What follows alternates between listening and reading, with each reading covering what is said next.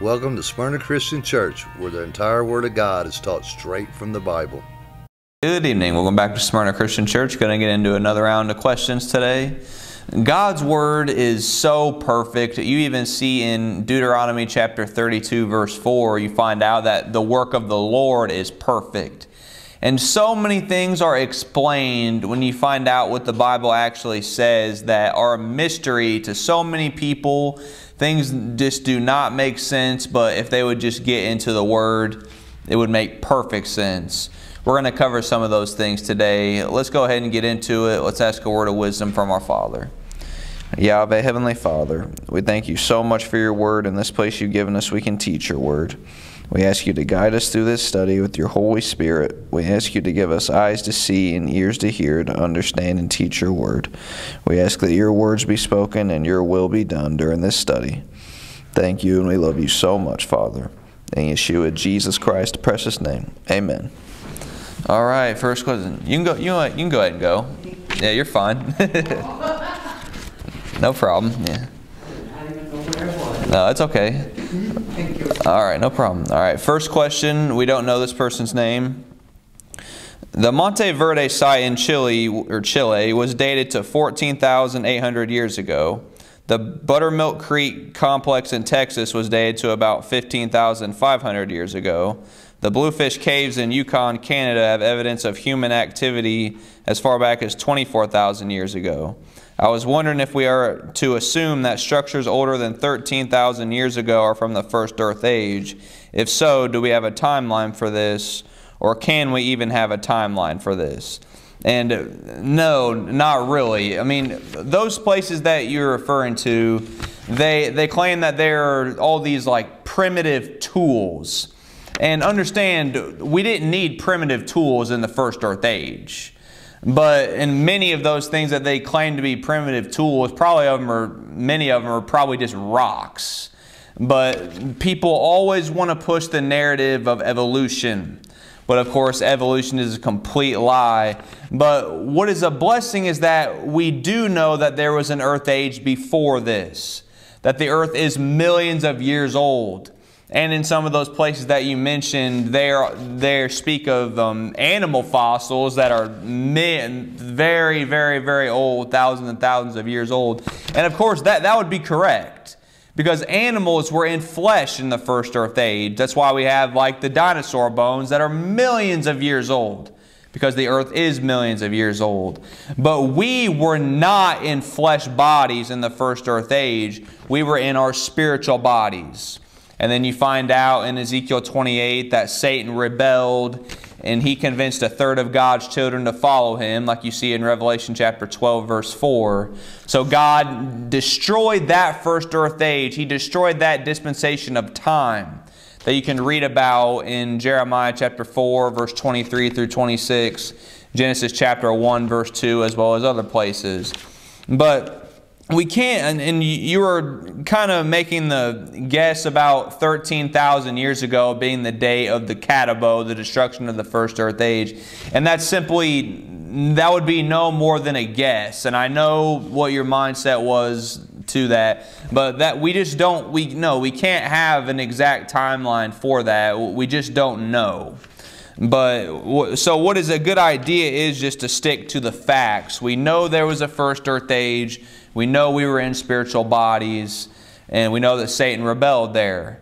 And then, and that's when the elect were chosen. It was in the first Earth age, like you read about in Ephesians chapter 1, verse 4, Romans chapter 8, verses about 26 through 33.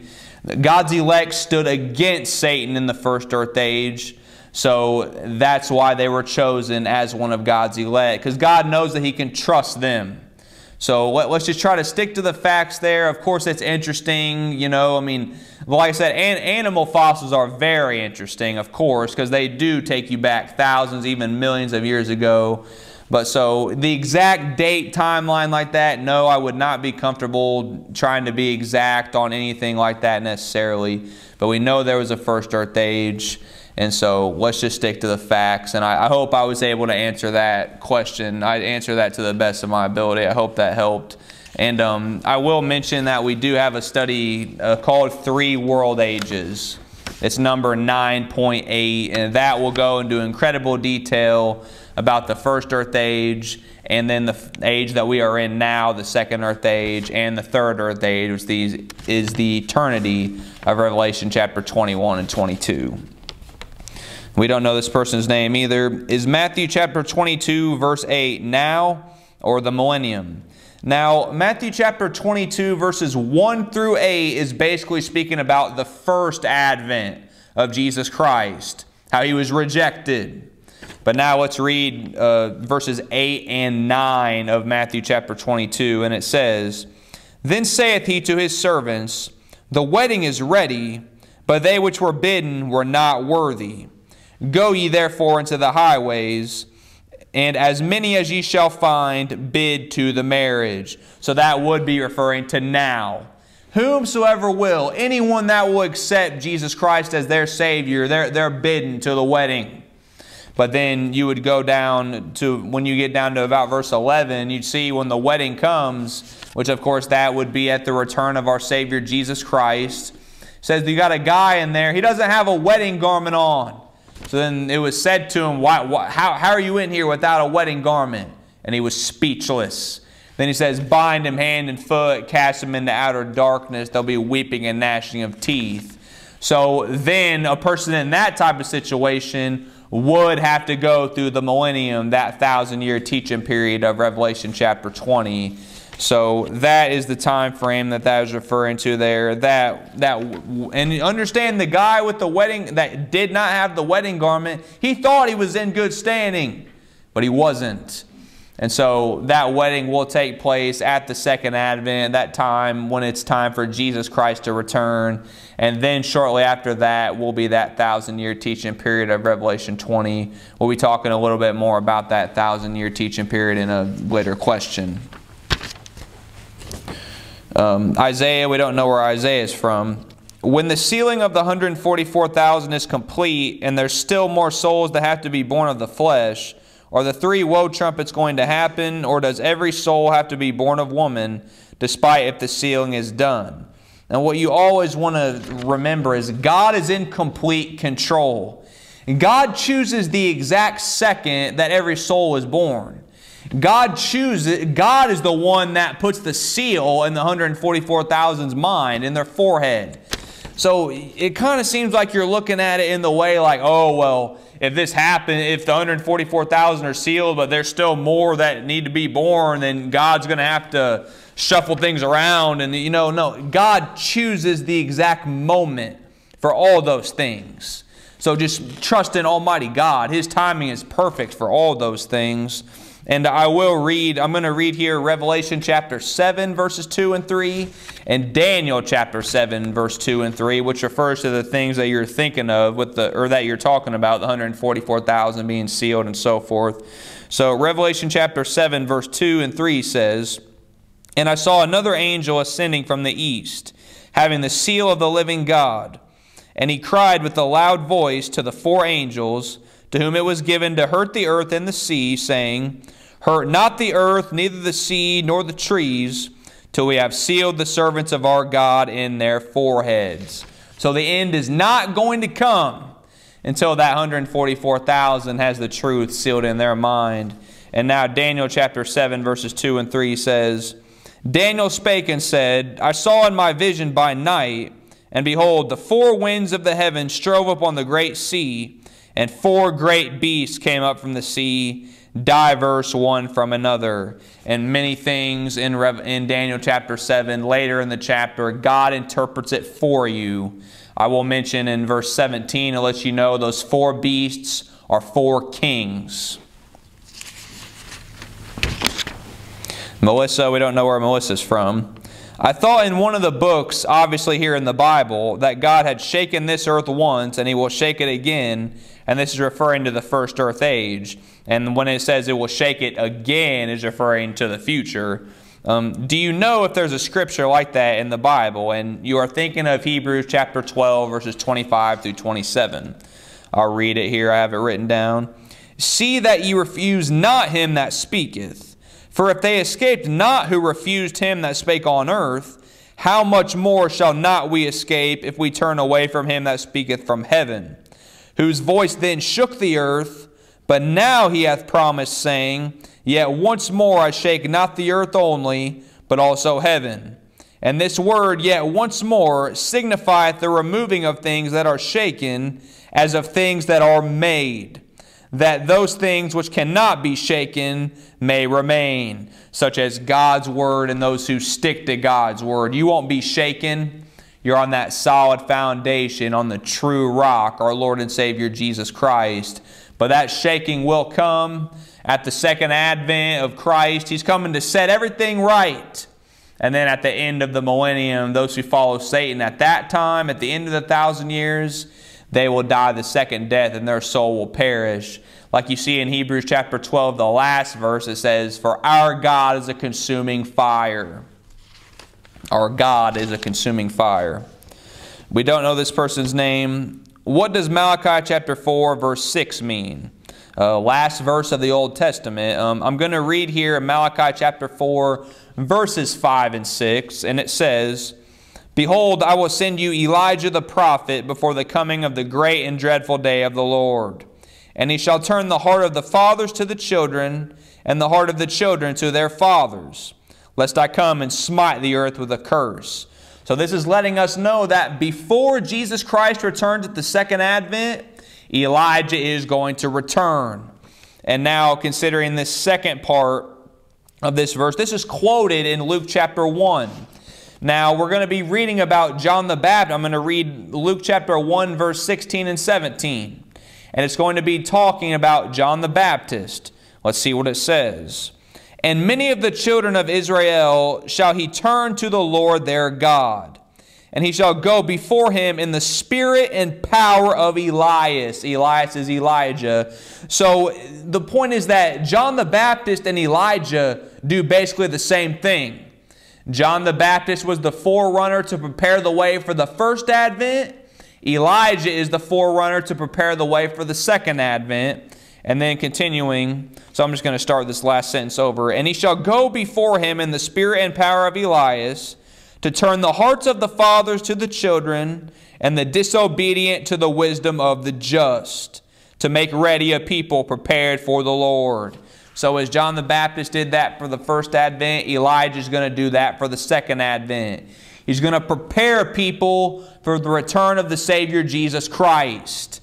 But you see, in people, those who do not turn to Jesus Christ, and those who do not turn to the true Father, yeah, God's going to smite them with a curse.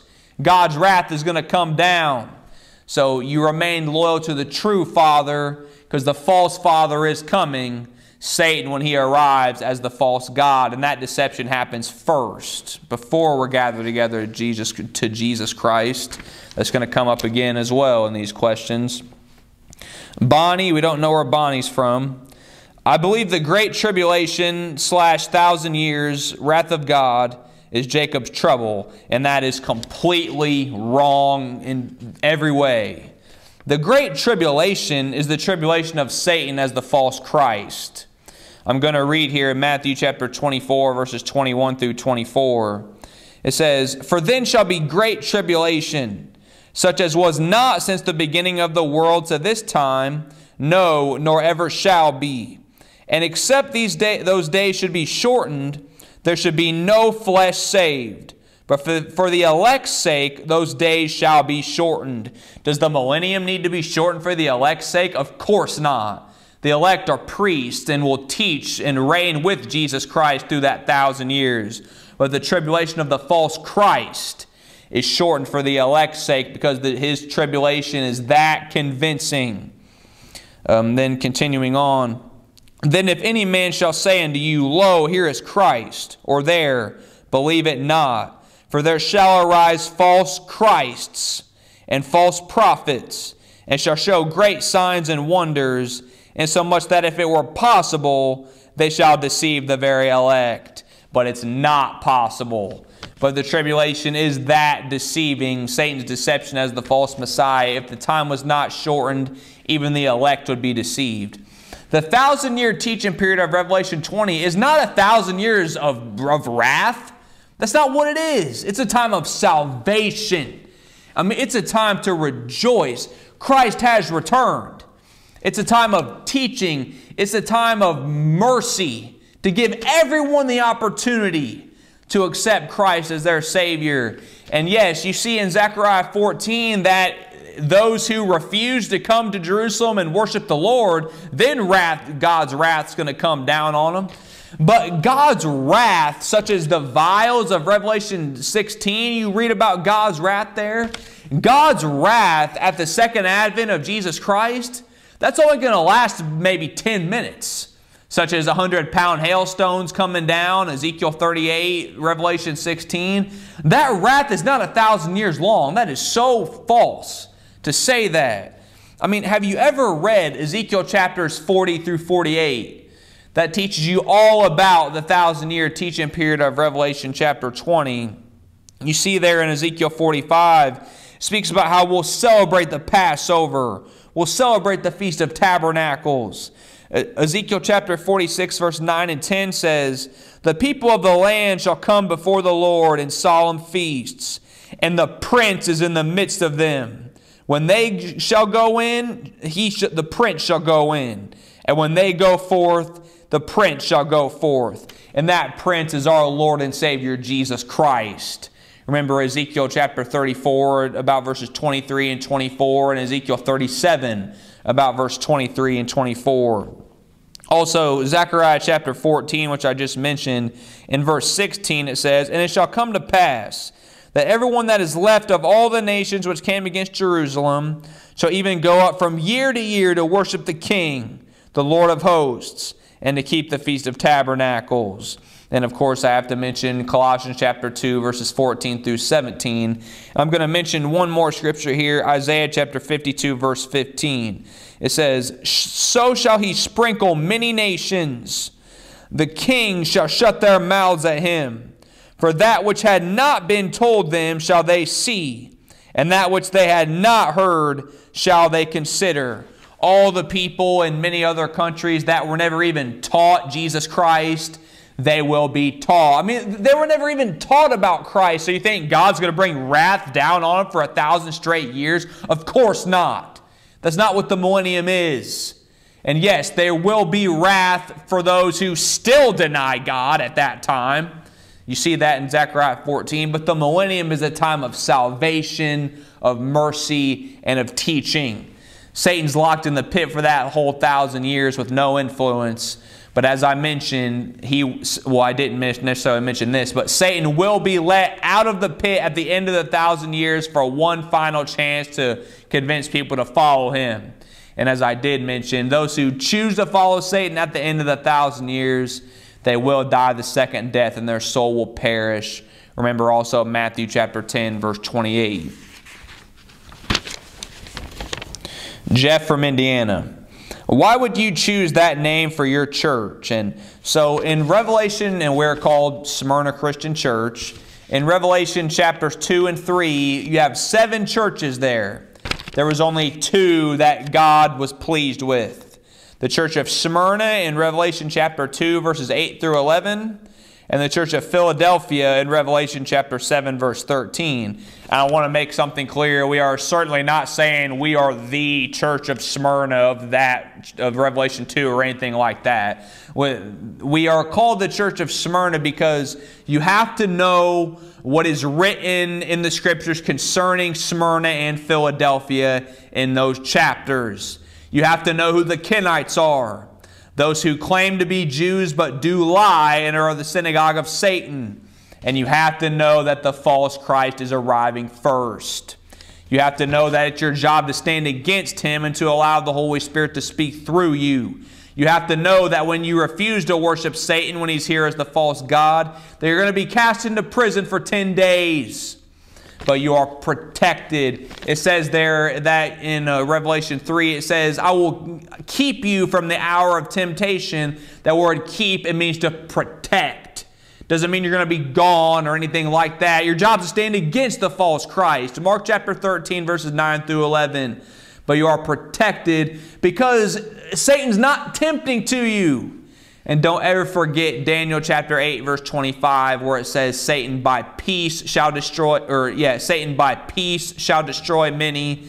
And also remember Luke chapter 10, verse 17 through 20.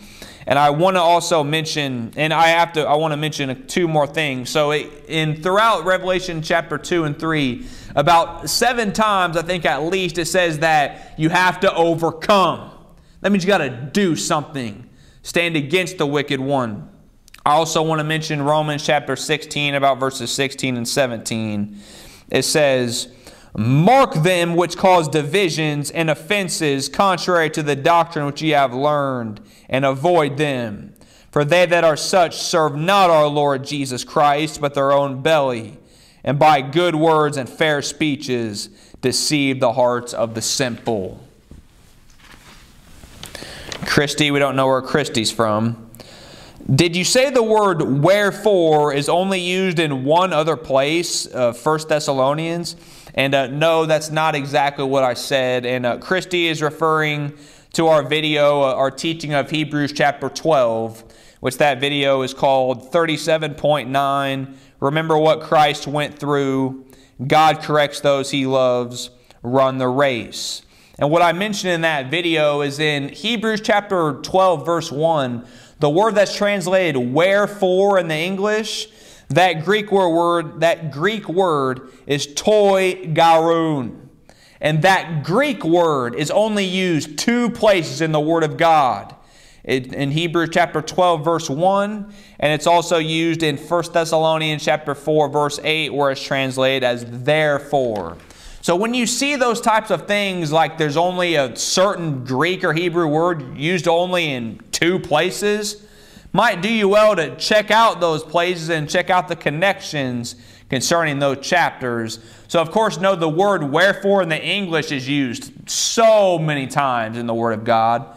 But that Greek word toi gerion, only 2 times in the Word of God. One more question. Peggy, we don't know where Peggy's from. I wanted to mention this. I just clicked in my mind. Going back to the very first question, I hope that I mentioned Jeremiah chapter 4, verses 23 through 26, concerning the first earth age, concerning the destruction of the first earth age. I hope I mentioned it. I might have, but it just clicked in my head. I have to mention that because that's so important. Okay, now Peggy's question. This is the last one. You have said in previous lessons that Satan causes the deadly wound to come about and then heals it. I have never said that. It is not Satan that causes the deadly wound. It's not Satan who heals the deadly wound. He doesn't have that power. It's God that causes the deadly wound, and it's God that heals it. Deuteronomy chapter 32, verse 39, the words of Almighty God. See now that I, even I, am He, and there is no God with me. I kill and I make alive, I wound and I heal. Neither is there any that can deliver out of my hand. So I wanted to make that abundantly clear right off the bat. But then you continue. And we know that he cannot be a flesh man, that's true. But will we see him in his spiritual being? Or will he disguise himself as a flesh man? Well, Satan can disguise himself as whatever he wants. It is true that Satan has different roles. But Satan's going to disguise himself as Christ. He's going to disguise himself as God himself. Remember 2 Corinthians chapter 11, verse 14? Remember 2 Thessalonians chapter 2, verse 4? What does that say? It says that, and you read in 2 Thessalonians chapter 2, verses 1 through 4, we're not going to be gathered together to Jesus Christ except there come a falling away first, and that man of sin be revealed, the son of perdition. Of course, that's Satan. And it says, who opposeth and exalteth himself above all that is called God and that is worshipped, who sitteth in the temple of God, showing himself that he is God. Satan is going to claim to be God himself. And yes, of course, he is not a flesh man. He's described in Ezekiel chapter 28, verse 12. It says, thou sealest up the sum. It says that he is full of wisdom and perfect in beauty. And he truly is. And he is so beautiful. He's going to be performing such incredible miracles that he is going to convince almost the entire world that he is God. The Antichrist is not a flesh man. It is Satan himself. Do not ever forget that. And that deception, we already mentioned in Matthew 24, his deception is so great, if the time was not shortened, even God's elect would be deceived. So you continue to study, prepare to make that stand, to stand against Satan, and to allow the Holy Spirit to speak through you, as you see in Mark 13. We mentioned so often, I have to mention it again. You know from 1 Corinthians chapter 15, verse 52, that when the seventh trumpet sounds and it's time for Jesus Christ to return, every single person is changed into a spiritual body. So if you're still in the flesh, Jesus Christ has not returned. Let's go to our Father's throne. Yahweh, Heavenly Father, we thank you so much for your word. In this place you've given us, we can teach your word. We just ask you to continue to give us understanding, not just for ourselves, but so we can share them with others. Thank you, and we love you so much, Father. In Yeshua, Jesus Christ's precious name, amen.